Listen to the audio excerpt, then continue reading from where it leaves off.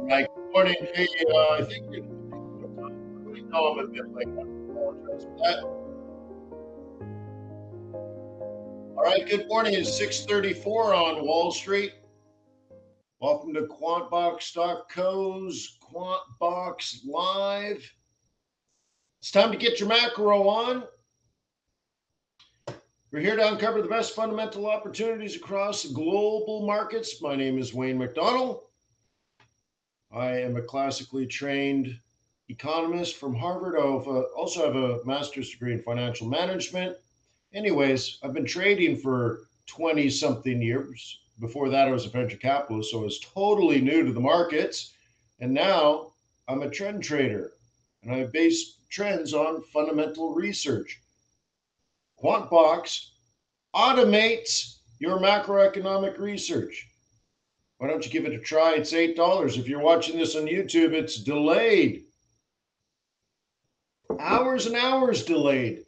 Here we are early in the morning at QuantBox, and we're already doing our research for the day, for tomorrow, for next week, for the rest of the quarter, and for the rest of the year. So if you're a YouTuber, like, hey, kick down, come clean, don't be a holdout machine. You know you want it. Take the trial. Become a QuantBoxer. That being said, hey, let me remind you that trading is risky, not appropriate for everyone. Your past performance, good or bad, is not necessarily indicative of future results. Please stay small, stay humble, focus on the long term, never risk money you cannot afford to lose. Need to highlight that on Tuesday, I will be doing the third quarter market outlook, where we plan the next 3 to 6 months based on economic research. I will use information that's on QuantBox, but hopefully I find amazing information that's off of normal economic releases, and that's called high frequency data. We'll also probably dive into some trader psychology, so on and so forth. So a big whopping $10. You do not have to be a member of QuantBox, but you do need to RSVP. Let me just post that. I think everyone has theirs already, but let me just post that. And I will try to put that in the notes below today's videos for those who are watching on YouTube. Yes, YouTubers, you can join us. All right, cool. So let's log in to the database. Let me get the right account. There it is. Remember, if you're having trouble loading, read this. Read it. What do you mean read it? Yeah, read it. All right, anyways. Cool. So we're back to mixed, but look at that wonderful scatter plot. Amazing. Okay, Bitcoin down a little bit today. Euro dollar up a bit. S&P 500 actually up quite a bit. The continuous contract there, almost to 45. So it's up 0.75% already. Okay. Gold is kind of flat, but not bearish. Oil, look at oil. Oh my gosh, my oh my, WTI continuing up. Yeah, probably running into some technical trouble now, but ooh la la, very nice. And the yield on the 10-year hasn't changed at all. Now, when I say look at the scatter plot, I'm looking at the slope of the mean. Okay, so let's take a. I just want to look at that. Look at all the stock market indices were up, except the Japanese stock market. Interesting, cool. All right, so let's open and well, actually, I was going to go to the scatter plot, but let's just take a look. Okay, so remember how we were risk on yesterday, and then everything sort of flattened out. These were all neutral. The weekly bias is now a 4. We went from a 2 to a 4, and monthly has moved from a 1 to a 3. So there are, when you look at these baskets, again, the VIX, Japanese yen futures, dollar index, the yield on the 10-year T-note, gold, the S&P 500. When you put them together on these 3 different time frames, it's become much more bullish. It went from mixed to monthly risk on. That's a big change. So that's kind of interesting there. Yeah. So risk on. See, this side is supposed to be green. I yelled at the developers yesterday. I guess they haven't figured it out or they don't understand. But these columns are supposed to be green because those are the things you probably want to be buying, and these are the things that you probably want to be selling in a risk on food. Cool. So I must have put the scatter plot, yeah, under market analysis. Cool. So what I was saying here, and this is indicative of a risk on market, so it's another way of analyzing, is the market risk on or risk off. Get my drawing tool. And maybe I'll zoom in here. Click the bottom right hand corner. Okay. Better. Okay. So there's my drawing tool. What we're trying to do is, if you looked at the average price of all these asset classes in this period, remember it's the same period, let's say the last 24 hours or so. Okay. What you would do is you would find that the average price, when you start adding them up, average, where's average, average, average, average, average, average, average, average, and you'd get something like that, right? Okay, like that. Cool. That's a positive slope. Over a run, there's a rise. So remember this whole thing.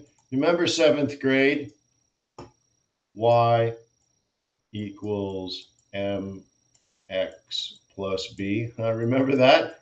They didn't teach you what it actually meant, huh? You just had to do it. Okay. You have a y-axis. You have an x-axis. So that's the y and the x. The b is the intercept, which is where it crosses over here. And m is the slope, which is the number of, as you move to the right, how high does it go? So it's the rise over the run. So this is the slope of this. Okay. So it's kind of cool. Like that's actually what you're being taught in 7th grade. We didn't quite understand it, but somebody, your professor or your teacher didn't say, well, just imagine you had a scatter plot of asset classes around the world and you're trying to analyze risk on or risk off. So the slope of the average of all these asset classes is a positive integer. Up. That's what we're looking at here. So when you look at all global assets here as an aggregate, yeah, it's a positive slope. Now, what I've also shown you is that means that things that are bearish, we're expected to be bearish.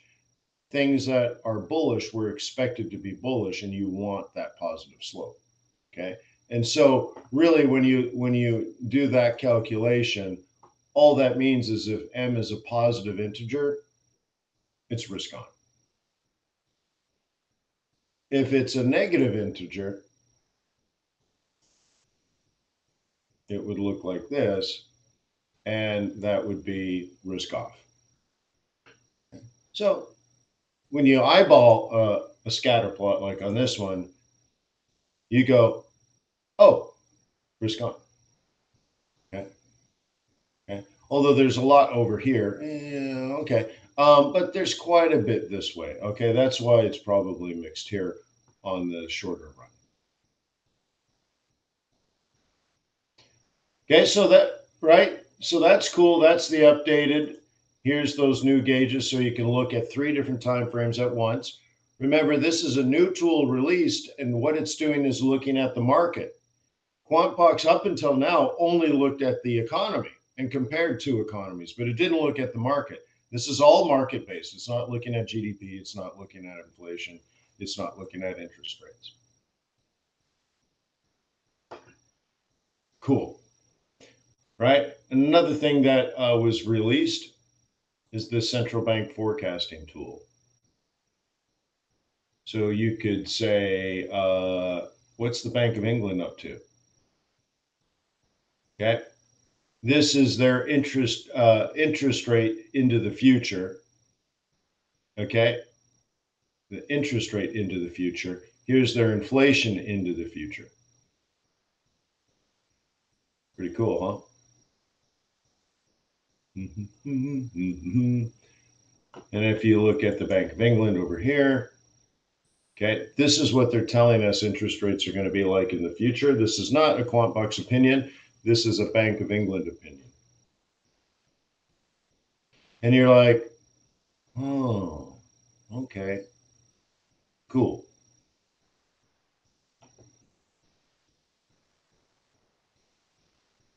Nice. How about that COT report? Okay, much better organized. You can see the flow into number of contracts long, number of contracts short, the change of these, the percentage positioning, and then of course you can break this down. So if we were trying to analyze that pound, and remember I was using Bank of England earlier, you can go here, Great British Pound,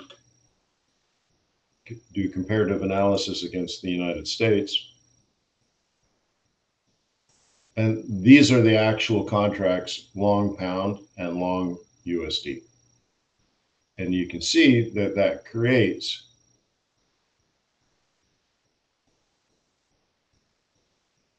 let's see, a pound. So this is pound. Okay, less pound than dollar. So anyways, that's what this is showing us. Cool. Anyways, let's take a look at the scorecard summary this morning. Kiwi CAD very bullish, NASDAQ very bullish, Kiwi dollar very bullish, Dow bullish, S&P 500 bullish. Wow, huh? Everything's rocking. If Kiwi is strong, stock markets are strong. Well, at least US stock markets. Okay. Still lots of up on the yens. So we might want to take a look at some of those.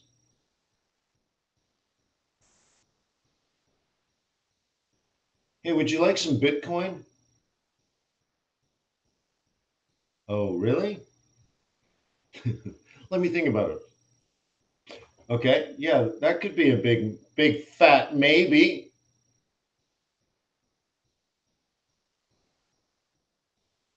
Global stock indices. Let's quickly just look at the S&P 500. Yeah, nice. Noise, noise, noise, noise. So when we're looking here in the July period, typically is okay for the stock market. Look how crazy June was though. Like very, very unusually bullish. Very. Retail is heavily short the stock market. Isn't that amazing? And even institutional investors are not quite on board with this rally, which I think is really cool.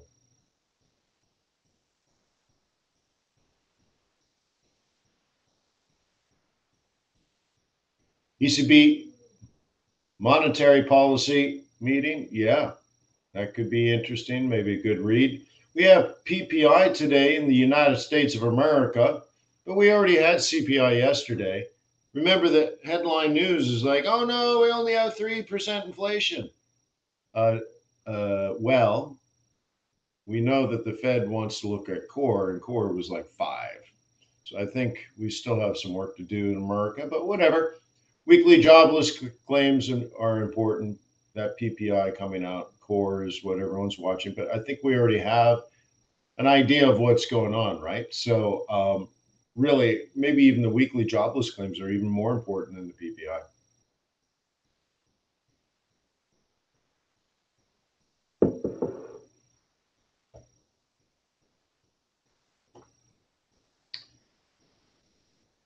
Take a look. Some of those yen pairs are still expected to the upside. Let's take a look at some of those technically. Okay, and somewhat of a big move overnight. Okay. Mm-hmm.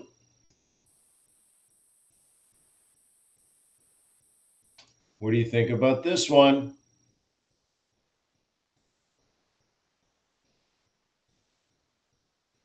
Okay, daily 55.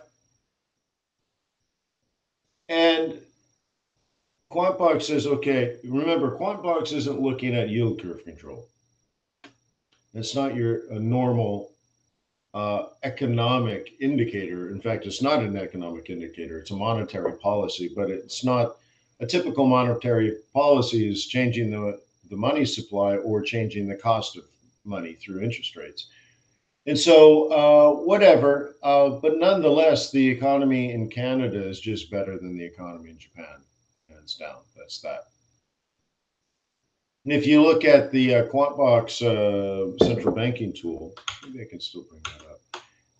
You can get that through the new tool, right? So not the COT report, central bank forecasts. And what you're looking at is look at the policy that that the Central Bank of Japan has told us is now and in the future. What's their policy? Nothing.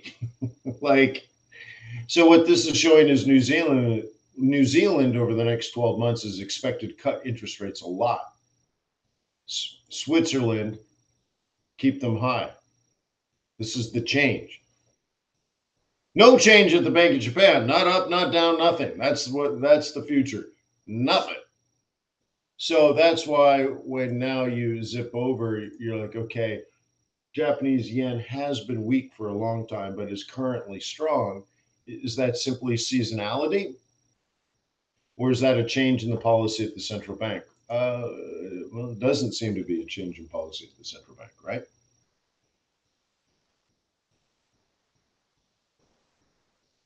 So, anyways, so the big question mark right now, we know this is a dynamic level of support. Will it hold? That's the big question. So that's kitty cat. Take a look at Aussie and ask yourself, is there any dynamic support there? This one is already a day ahead of the CAD trade. It's the same trade, right? CAD is just starting to go up. Well, we had 1 day holding and now a bullish engulfing candle here. So if you were a bull, I could just drop into this smaller time frame. Okay. And you can see today's trade is already done. Okay. That's why you plan your trades in advance. Okay, it's done.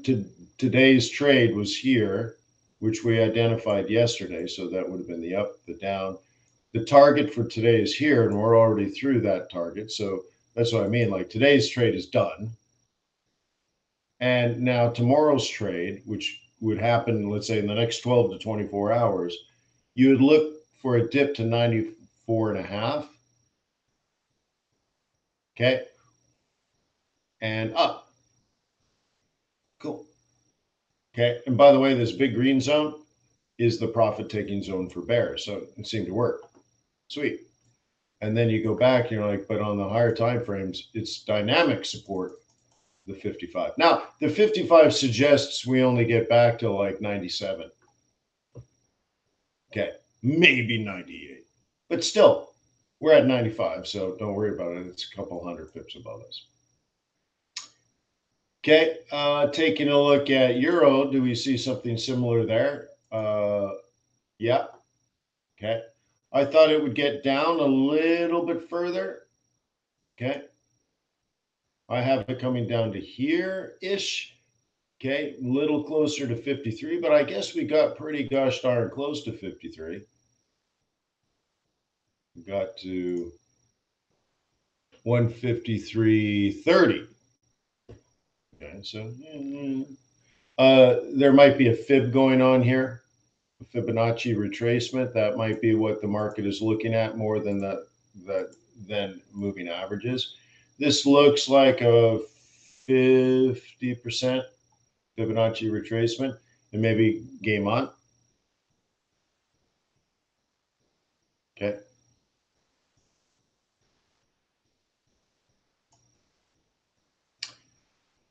Okay. Swissy.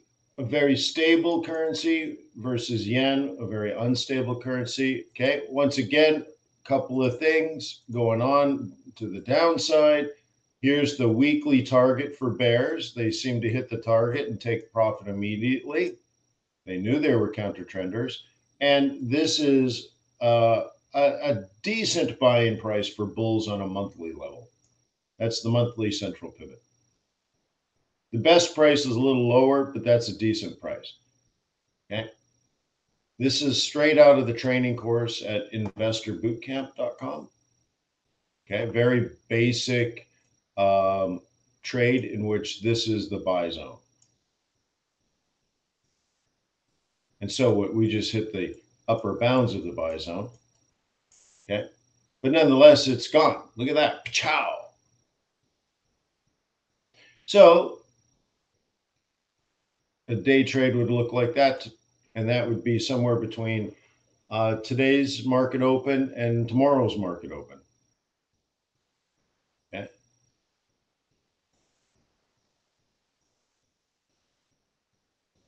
Pound. This one I'm still short just because, I'm using this as an example. So just like all the other pairs, seasonality on QuantBox suggests that somewhere in this period here, so that's time down there, somewhere in this period, very often the ends pull back significantly.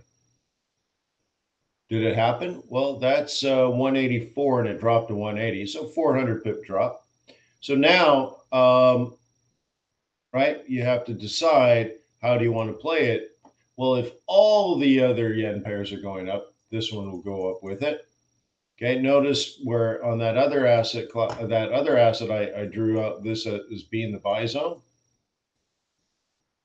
Okay, and that seems to be in play on this asset. Okay, up, up, up, up, down, down, buy, and boom. This is important because if it is bullish again, if the pullback is done, which we don't know, but if then statement, right? If all the yens are going to go up because of the new risk on mood, which our gauges have shown, right? Remember, the monthly and the weekly are now risk on, not by economic data, but just showing you market behavior. So if the narrative continues to be risk on for the next, let's say, week or two, and that would be on the back of earnings now, I think. If earnings are okay, then everyone's like, okay, soft landing achieved, right?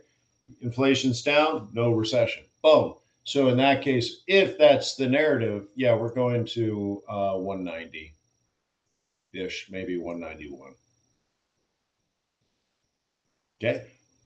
But the market conditions have to stay the same. But we've gone through much of the big catalysts this week. Central banks like Canada, New Zealand, and stuff adjusting interest rates and adjusting their policy. Okay, good, good, good. CPI in the United States, good. So now earnings season, but we got through most things. And earnings season last week's, but it just starts. Like I think today Pepsi is reporting. Okay. So game on, that's a whole new thing. I mean, what a great business, huh? Selling sugar water.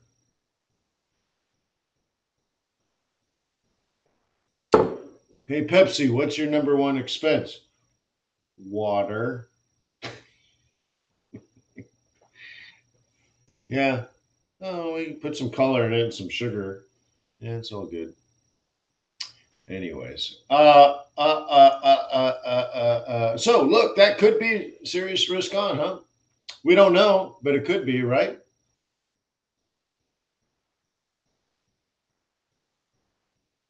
Okay.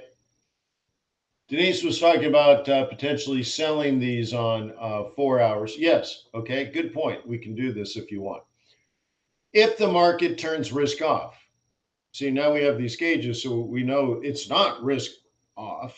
But if it was risk off, very often the yen is going to get strong. What does risk off mean? You don't want to risk your money investing into the UK. You're like, there's just too much risk. The economy is not doing well. So the future doesn't look bright to you. So you say, you know what, give me my money back. And you don't just bring your money home. If you're leveraged, you've borrowed money. And the cheapest money in the world is the Japanese yen. So you took, let's say, your US dollars, right? Leveraged it up by buying 100 to 1 or 50 to 1 US dollars in yen. And then you took your yen and converted that to British pound. So if you're getting under your British pound, okay, you take a British pound, pay back your loan in yen, and then convert that back into dollars. Right? So the way it looks is you're selling pound to buy yen back. You're buying it yen, and then you bring your money home. So anyway, so risk off would look like this. Okay, people are selling the pound. There's a hesitation, and somewhere between here and here, in the future, there could be continuation of selling the pound and paying back the leveraged loans. Has nothing to do with Japan. Actually, I shouldn't say that. The reason this went up so much had a lot to do with Japan. It's the last place to get free money. You have to understand that. Would you want to leverage up with cheap money or expensive money? Cheap money all day. That's what weakens the yen. So in periods where the market's changing their mind, they're like, it's too risky, then this would fall. And that's the rationale behind that. So right now I'm still short, but yeah, I'm using this as an example.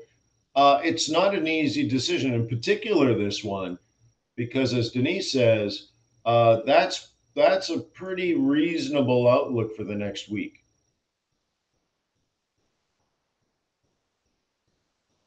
Okay, but also it's very reasonable that we start to break that. So decision-making process time, and that's why you want to look at today, this week, next month or the rest of this month. That's why we're analyzing multiple time frames. Okay, and the gauges are just showing you what everyone else is doing while you're making your decision. Cool. So should be a very interesting week. Remember, earnings season, PPI, weekly jobless claims. Okay, these are important. We want to see if jobs are stabilizing or if people are starting to lose their job in the United States. Okay, we haven't seen that quite yet, but that would be interesting if it started to happen. Okay, I think the big thing is really this kind of softer economics going on where we'll start to get a trickle of earnings this week from US companies reporting, and then more next week, and then even more the week after. And it becomes like hundreds of companies reporting. And so it can get very interesting. And we want to look at it on aggregate in general. Are these companies doing well? And really what I care about is not how well they did last quarter, but what do they think the next 6 to 12 months is going to be like? And if they have some doubts, okay, then we're going to lean back on risk off. Also, there are some companies like when NVIDIA reports or Apple or so on and so forth, when they report, they themselves could move the market. One reason for it is the way that the NASDAQ is created is just put so much weight on those 5 or 6 stocks that they end up being the market. Like it's weird, right? Let's say there's 300 stocks in the index, but if 5 or 6 of them move, the whole thing moves, then you're like, it's weird. It's weird. Then why do you need the other, 295 companies? Okay. So anyways, be careful out there, and I'll see you when I see you. Thank you for being a subscriber. Hope you love all the new updates, and there are more coming. There are more coming. More updates are coming. Yeah. So peace on earth. May the pips be with you. May our profits be above average. Have a great